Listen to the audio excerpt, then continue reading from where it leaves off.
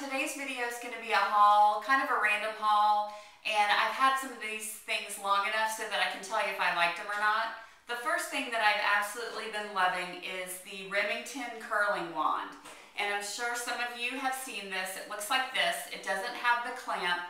I bought it at Ulta. I think it's $29.99, either $29 or $39, and it comes in a box like this. And it also comes with a glove, but the glove is too big for my hands, so it kind of slides all over the place. I did a tutorial using this on Jill's hair, and I'll link that video below. And then I did my own hair in a video about 3 weeks ago. I can't remember. It was one where I had a green shirt on and my hair was real curly. I love this thing because I think it mimics the way natural spiral curls fall.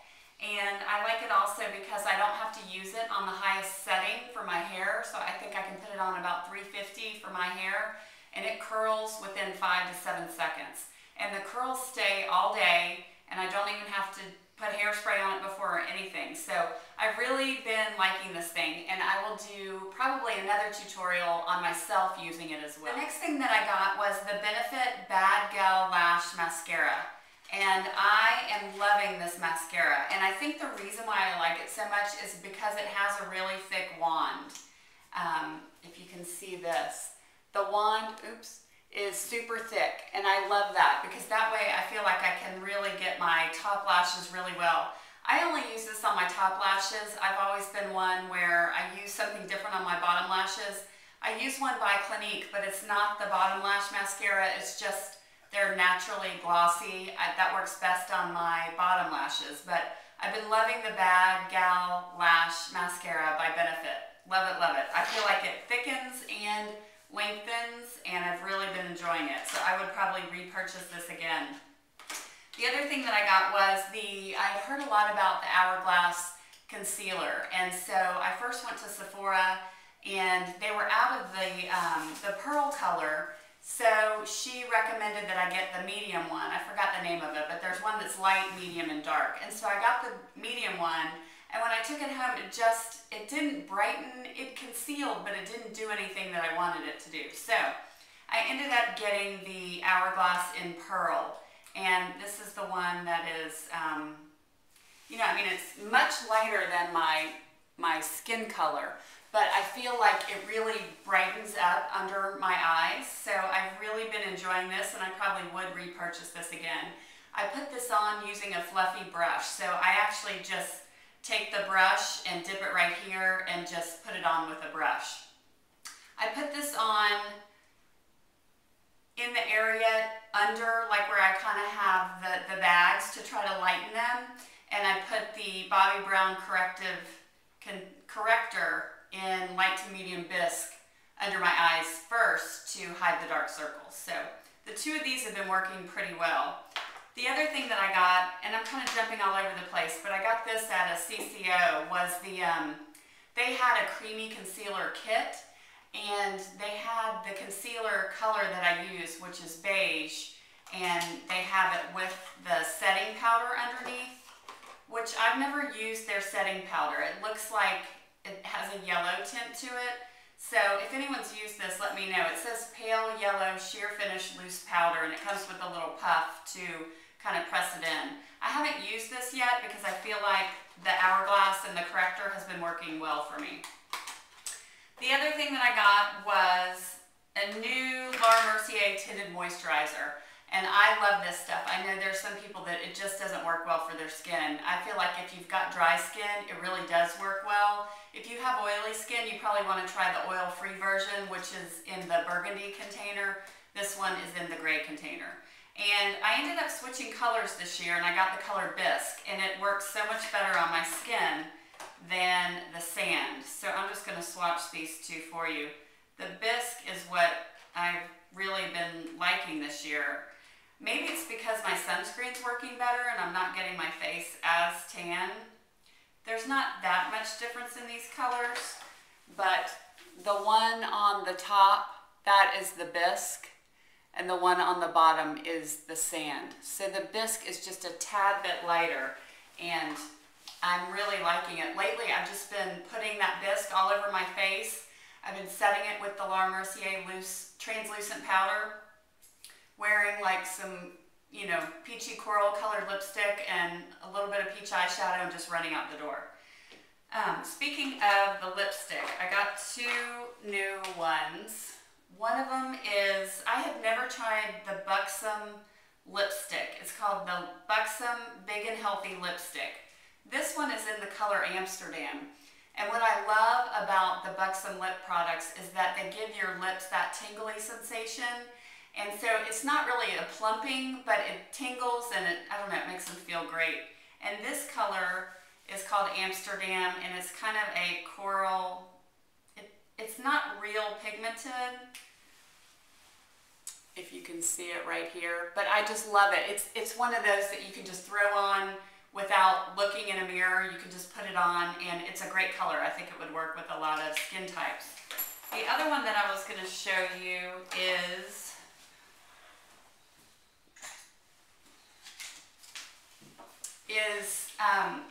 a Clinique one that I actually got at the CCO, which is the cosmetic company outlet. And I normally don't like Clinique lipsticks. I feel like they're too sheer, they wear off, they just don't work for me. This one though is called High Impact SPF color, lip color. And the color is Honey Blush. And I have it on today with a little bit of the Revlon Coral Reef over it. And it's a pretty coral color. These two colors are actually similar. The top one is the one by Buxom, and the bottom one is the Clinique one. So the top one is just a little more pink, the bottom one is more peach. And so I've been enjoying that. Like I said, I'm not a big Clinique lipstick fan, but I like this one. Maybe it's the high impact that lasts longer. Another thing I was going to share with you is that I picked up the at the CCO as well, so I'm not sure if they make this one anymore. It's a Bobbi Brown long wear gel eyeliner in Black Mauve, and I just like this color. It's not really black and it's not mauve. It's kind of like a blackish brown, and I like it because it's not as stark as a true black, but it's not as light as a brown. So I have that one on today. I don't know if you can see from there, but I've been liking this eyeliner. And in fact, I've been putting it on with a brush that I got from Michael's, the craft store. I don't see a name on this brush, but it's the one, it's got a blue handle and it's got a white grip right here. And it's got an angled liner. And it's really easy to get close to your lash line with. So that's kind of what it looks like. I don't see a number or anything on it. But I've been liking this. This was probably $3. I kind of alternate between this one and the Smashbox one. I like this one because I can get close to my eyelashes. But I like the other one because when you're doing your left hand and you're trying to go over the curve of your eye, it's easier because it's angled. So anyway, the other thing that I got and would not repurchase again was the Macadamia Natural Oil Rejuvenating Shampoo and Moisturizing Rinse. And I should have probably known when it said Moisturizing Rinse that it wasn't going to give me the hydration that I needed. But I thought I'd try it anyway. The one good thing is that it smells wonderful. I mean, it smells great. But it was one of those shampoo and conditioners that it didn't really do anything. It didn't feel I didn't feel any hydration. It didn't feel softer. It smelled good and it lathered great, but I wouldn't repurchase this again. I also wanted to show you one last thing, and that is in Dallas. I was there last week, and actually I got some clothes and shoes too. I'll probably do another haul. But for this one, I just wanted to show you, these are nylon ponytail holders. And they are so cute, and I'm not sure how they made these. I bought them at a store called the Blues Jean Bar, so instead of Blue Jean Bar, it's Blues Jean Bar. And I went on their website and I didn't find the hair ties, but they had them in the store. And they were kind of ridiculously priced for what they are. They were $3. for the small ones and $5 for the big ones. But the great thing about these is I always throw a rubber band on my hand, like if I'm going to play tennis or I'm just out and about and I get hot. And these kind of look cuter because they're colored and they're not going to pull at your hair or anything. So you can just tie these. You can use them for ponytail holders and they'll hold a ponytail and they kind of look cute. And then when you pull them out, your hair does not get stuck because they're made of nylon. I think they're made from the tops of a knee-high, which I want to figure it out because if you just cut it and then I think they dye them. So I got one in purple, one in yellow, one in pink, and my daughter got one in a pink tie-dye. So anyway, I thought these were really cool and I would share them with you. If anybody knows where to get them, let me know. Other than the place in Dallas. And I hope y'all are having a great summer so far. I hope you have a wonderful 4th of July and I will talk to you soon. Thanks for watching.